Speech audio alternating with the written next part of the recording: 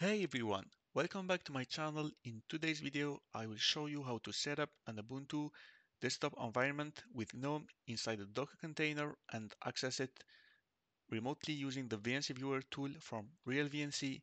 Well, since Docker containers are made for microservices and the most of time they don't require a desktop, this kind of application can seem useless, but it can be helpful in some scenarios, like working in an isolated development environment with a desktop without altering your host system, running GUI application, and also using a different Ubuntu desktop version.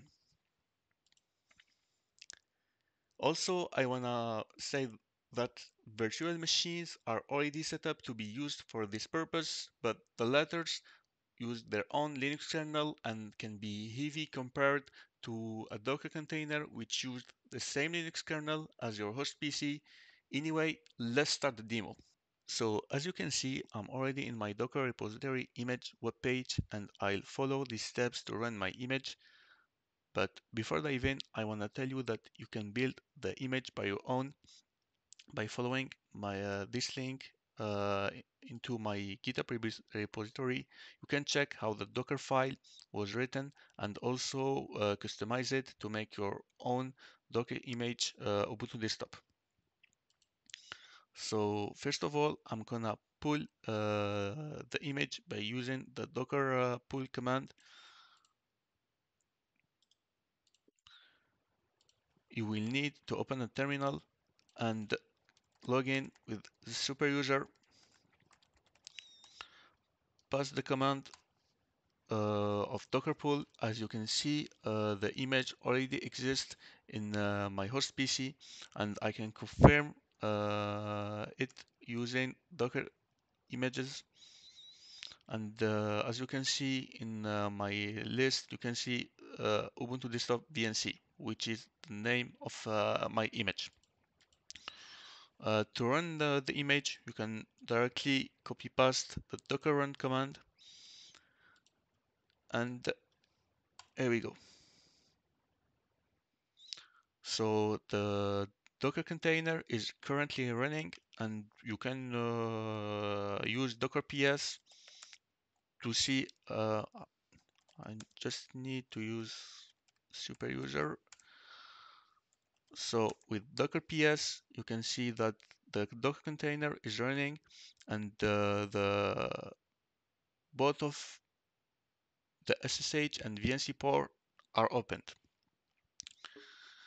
So the next step is to download and install the VNC Viewer. You can click on this link and download the Debian package.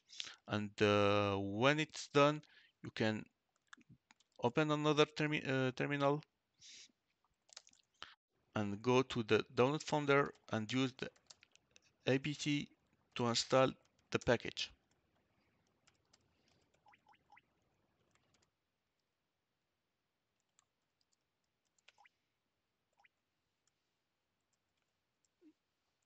I'm gonna set my password. And surprise, VNC Viewer is already installed in my PC, so I'm gonna search directly for it. So in VNC Viewer, you have to set the IP address of your Docker container. By default, when you launch the first Docker container, it will have this IP address. So I'm gonna copy copy and paste it with the port of the VNC service. As you can see, it asks me to if I wanted to continue. I press continue, and here we are. We have our Ubuntu desktop with the root user. In the Docker file, I didn't create a user, but you can customize it, or you can create it directly in your desktop environment. So since the GNOME terminal has an issue, I'm gonna use another application to use the terminal. And as you can see, I can use the ls command and also use the apt command.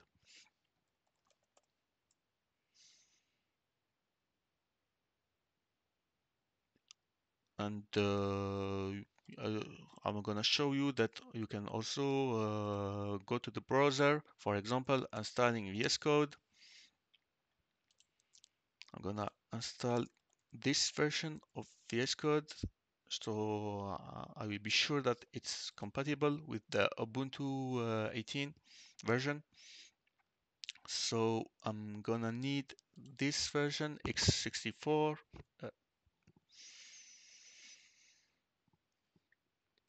I'm gonna download the Debian package because I downloaded the .exe file. So I'm gonna open another once the terminal and cd the download folder and use the apt install to install VS Code.